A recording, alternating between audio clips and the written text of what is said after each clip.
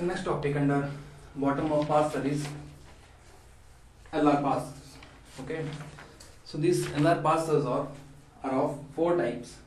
The first one is LR0 parser. The second one is SLR1, and third type of is LALR1, and fourth one is CLR1. Okay. So in these four parser, this one is the least powerful and this one parser is the most powerful. Okay, so we can say that the order of power is increasing from this to this. Okay, so for these LR0 and SLR parser, we need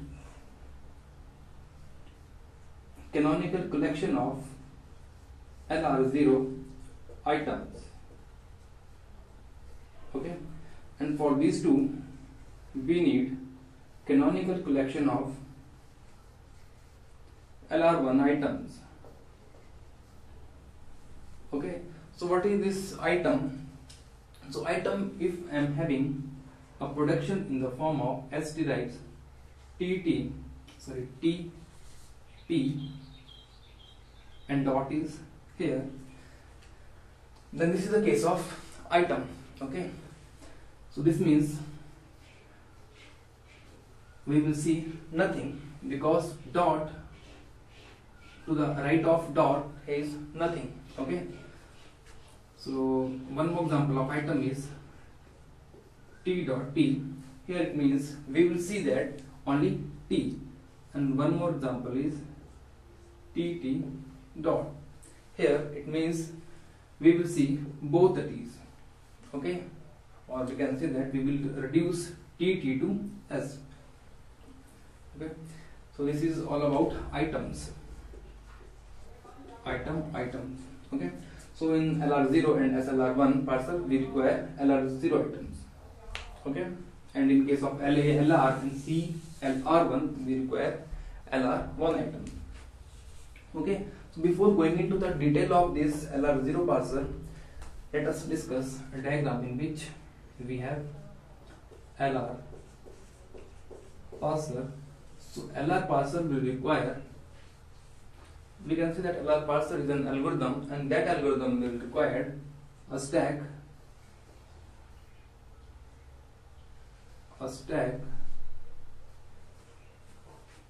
require input buffer and require LR parsing table.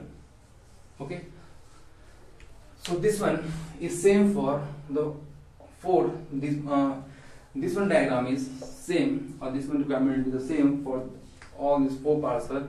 The only difference is there. So for LR0 parser, we require LR0 parsing table. Okay, so let us discuss now LR0 parser.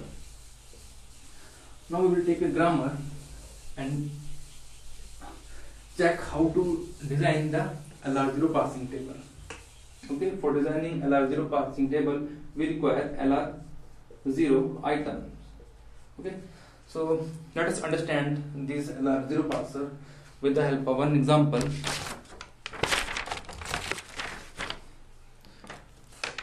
So let us take a grammar. I am taking grammar in which the production S derives TT, T derives AT and B. This is the grammar. For this grammar, I have to design LR0 parsing table. Okay. So first step in this is I have to add one more argumented grammar.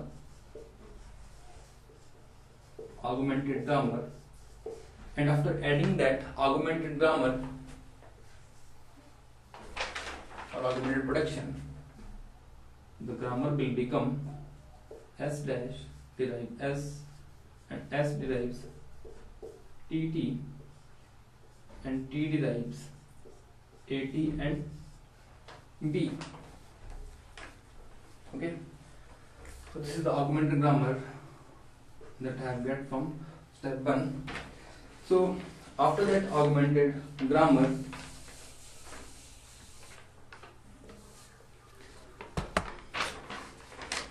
I will write the LR0 item for first production, which is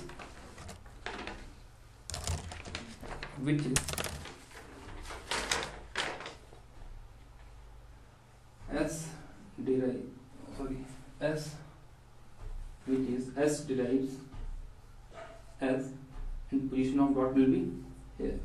This is the item. So when I am facing a condition in which variable, that is S, in which variable I am facing to the right of the dot, or we can say that when I am facing a condition in which dot is to the left of the variable, then I have to write the closure of that variable. Okay, so if I am having condition in which dot come here, then I have to write the closure of this S. So the closure of S will be S. I have to write the production of S with dot at the beginning. Okay, means I have to write the closure of S like as I have to write the production of S, which is TT, and I have to add the dot at the beginning of this production. So again, I am facing a condition in which dot is to the left of the variable, so I have to write the closure of T again. So closure of T will be, I have to write the production of T, that is A, T and B, and I have to add dot here, dot. Okay.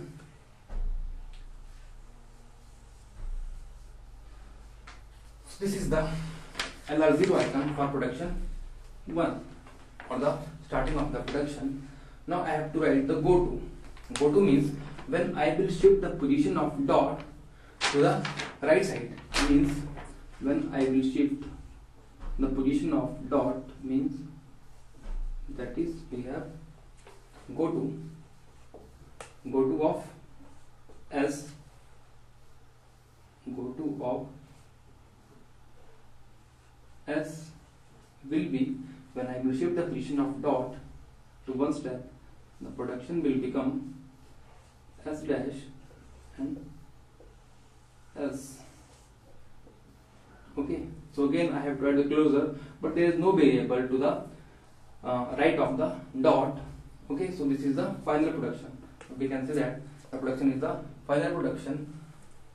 So I have to check for the second production in this, where I have to shift the dot to one step to the right. So I will have to write go to of T. Okay, so go to of T will be, I have to write S, and when I will shift the position of dot, the resultant production will become T dot T. Okay, so here I have tried the closure of T, because here in case of T, dot is to the left of this production, so I have to add the closure of T, and the closure of T is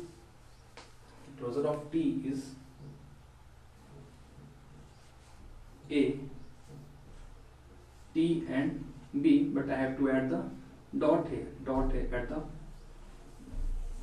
beginning of this. Okay, so in third case, that is T derives dot AT, then I have to write the go to for the terminal A. So go to for terminal is which T will be A dot T. So in this case I have to add the closure of T, because I am facing a condition in which variable T having dot to its left.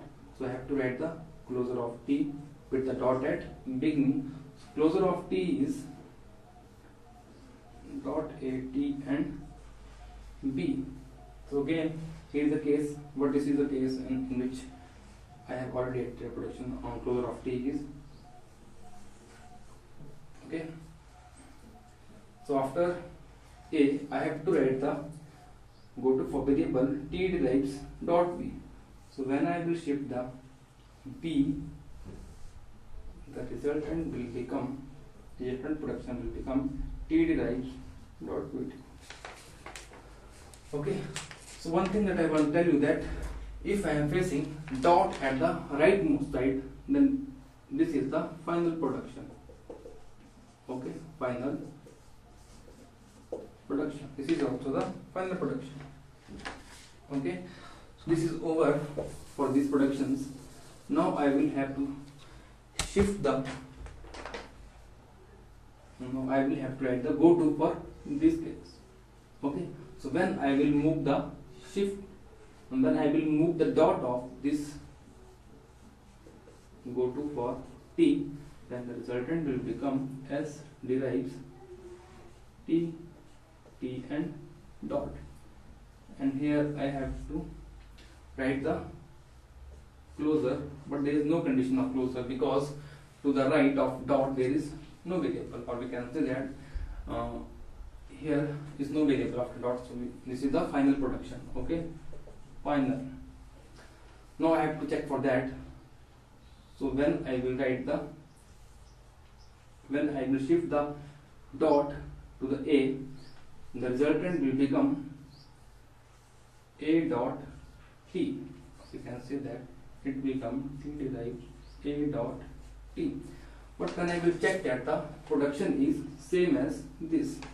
Okay, so I can move that to this point. Okay, or we can say that and shift to here. Okay, for A, and same when we move the dot to the right of B, the resultant will become B. Okay, this is the case. This is over. Now I will check for this, and I will move the dot to the right hand side. The resultant will become T derives A T dot. So here nothing is written, nothing is for closure. So this is the final production. This is also the final because dot is at the rightmost side. And now I have to check for this, in which T derives, I have to write the go to for A. So when I will write the go to for A, I am finding that the resultant will become T derives A dot T, which is same as this. So I can say that it will to A. Okay, and same for B. B will be come here. Okay, so this is the canonical collection of LR 0 items. Okay, so with the help of this, we will draw LR0 table. Okay, LR0 parser table.